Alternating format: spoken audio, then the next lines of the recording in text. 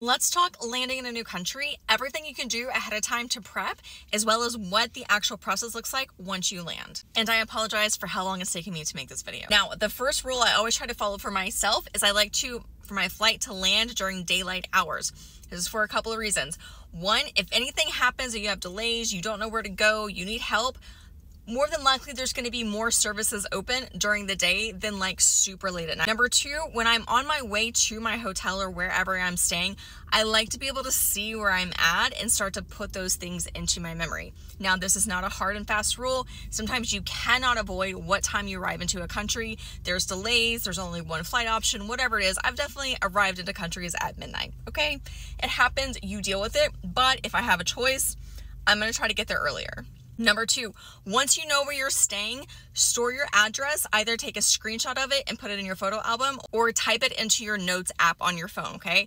You want to store it somewhere where you don't need internet to access it. So not just in your email, not in a PDF, not on a website, okay? Someplace where if you don't have service, you can still figure out where you actually need to go once you arrive. Because a lot of times when you get to a new country, you're not going to have cell service. And if the airport Wi-Fi isn't working, you are SOL. So make sure you're saving that address somewhere where you can access it without internet. Next, you want to research transportation options from the airport to wherever your accommodation is. Now, a lot of times I'll actually research 2 and 3 together because I want to make it like as easy for myself as possible. But if you already have a place to stay, you want to figure out how are you going to get from the airport to wherever you're going? What makes the most sense for that country? Okay, I think that's really important. It's really easy to like just rely on our general knowledge of our country and what we would do here, but that isn't how it always works in other places. Now, the first place that you can look is on the airport website. A lot of times they have a little drop down that's like how to get here or like what services we have. Two, you can always just Google, you know, our BFF Google, but you can look at different options. You can look at public transport. Are there buses? There an underground? Is there a train? Things like that. Those are really, really great to take from the airport and usually the most affordable option. To always go with a private car. I've done this in places like in Mexico. I've been enough that I've made friends with taxi drivers, and so I will actually just book them to pick me up from the Cancun airport and take me down to Playa del Carmen. If you're planning on doing a ride share, which ones are in that country? Uber is global, but it's not in every country. So you need to look up which rideshare options are in that country, what the names of them are. You might need to download a different app ahead of time, things like that. So don't just rely again on your knowledge of what your country is like, and make sure that you're researching what is the norm in that country. And lastly, if you're renting a car, this may or may not make sense for wherever you're going, but if you are renting a car, then research those options as well. So that's all the pre-prep, right? That's everything you're doing before you ever set foot on the plane. Now let's talk about what to expect once you land. When you land, you are going to be guided towards immigration/border control, where they're going to look at your passport or your visa or whatever you have to decide if they're going to let you into the country. There's really nowhere else that you can go. I know a lot of people are like, where do I go when I get off the plane? You follow the crowd and you follow the signs.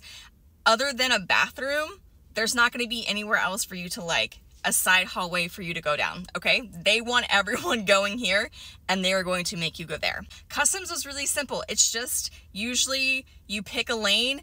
You're either declaring goods or you're not declaring goods. I've never once in my life declared anything because I don't usually buy anything like duty free. I'm not bringing in thousands of dollars of things. If you are, look up the custom rules for that country. I don't know. I just go through the no claiming thing and I walk right through. After customs, actually, no, that's wrong. You're going to go to baggage claim and then you're going to go to customs. Okay, these are usually like right next to each other because if you're declaring items, it's probably in your bag. So they want you to have all your stuff. Okay, so just flip-flop those. But now, also during this process, you can go ahead and try to connect to the airport Wi-Fi.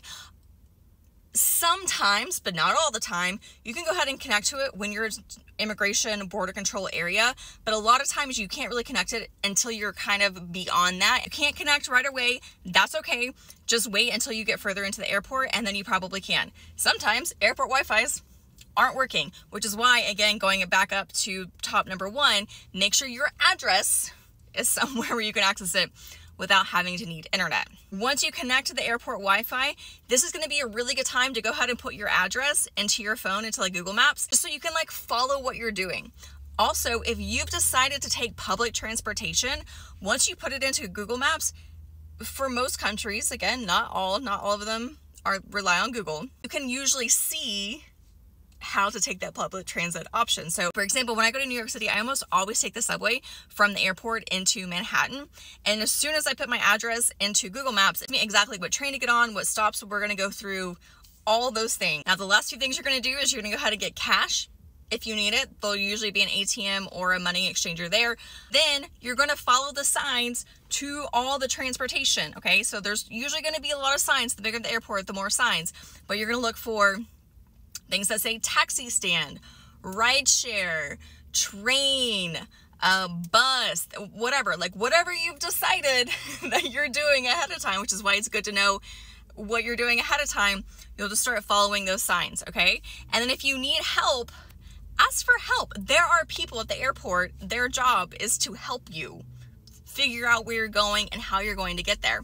So when we went to Venice recently, I had researched a lot of options, and I knew we could take the bus or we could take the water taxi into Venice from the airport, but I didn't know which one was the best option. So there was actually a help desk there where you could also buy your ticket, but we just asked them, and they're like, which one is better? Like, what should we take?